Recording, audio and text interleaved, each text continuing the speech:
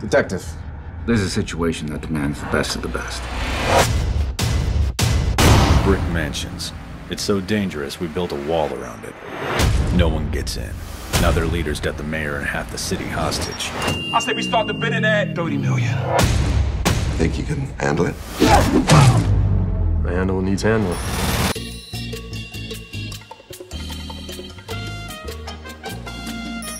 Yes, sir.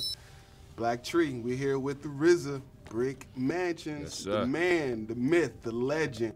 You know, let's jump into it, man. I have a lot of stuff to ask you. Okay, your character, Tremaine Alexander. You know, to me, you know, he was one of the only characters that actually had a character arc. Now, as an actor, could you talk to me about, you know, that, you know, because he started from here and he moved to there.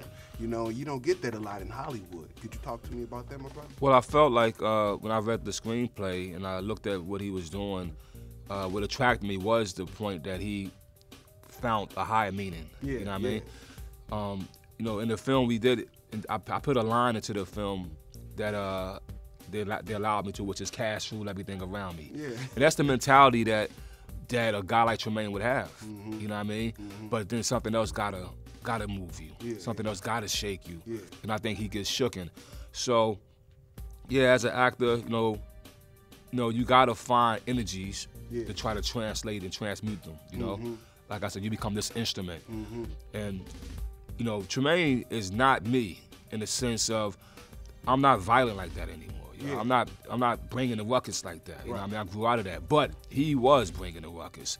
I mean, strap up, Brick Man. You know, I have to go back to pour that energy out. You know what I mean? But having that energy, that helps you with that character. Yeah, you know what I'm saying? But that's the thing about, that's the beautiful thing about I've learned about being an actor is you can either have lived it yourself or you can have seen it. But the biggest thing I think that makes a good actor that I'm striving to be is empathy. That's real. And I try to have the empathy of who this guy would be. Why would he feel like that? You know, and what would move him? But that's in human beings. I mean, the empathy. I know you're gonna get a lot of questions about Paul Walker. You know, how is it to work with him? Could you just tell me like a quick something that you know you observed, you know, from off camera or just in the shadows about him that touched you, you know, as RZA? He was a good man. I mean, first and foremost, and you know, people consider me a good man. But like I just told the other lady, and I'll repeat this for the second time. See, he's a good father, and you know, a guy like that could bring chicks to the thing if he want. No, he brings his daughter. You know what I mean?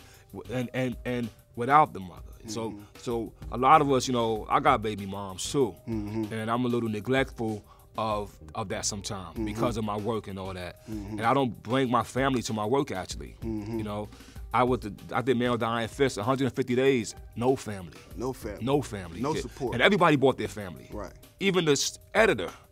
So the point I'm making to you is that, but he inspired me to bring my family to town. On three. Three.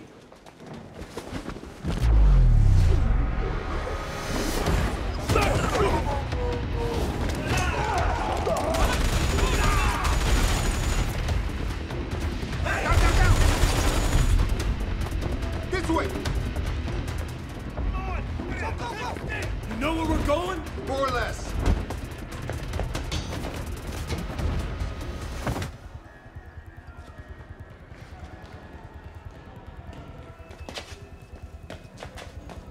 Damien.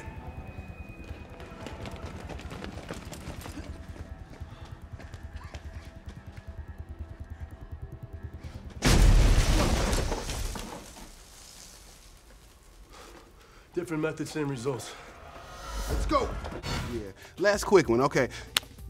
You secretly recorded the Wu-Tang album, Wu-Tang Album, okay? And it was just reports in Forbes that possibly it's going to go on auction for $5 million, right? Could you expound a little bit about that? Because I'm an avid Wu-Tang. Listen, it's not really about the dollars, because it could be worth $100 million. That's real. The thing is, music has to be respected as art. That's real. We have devalued music to entitlement. That's real. You know what I mean? And not only just that, even films. People, you know, I have my buddy, yo, I'm gonna download. You're gonna download it. Yo, that film costs 20, 30, 40, 50, maybe $100 million to make. That's People real. had to put their lives and Some people die on sets nowadays. That's real. And you're gonna say you're gonna take it for free when it's only $10 to you. That's real.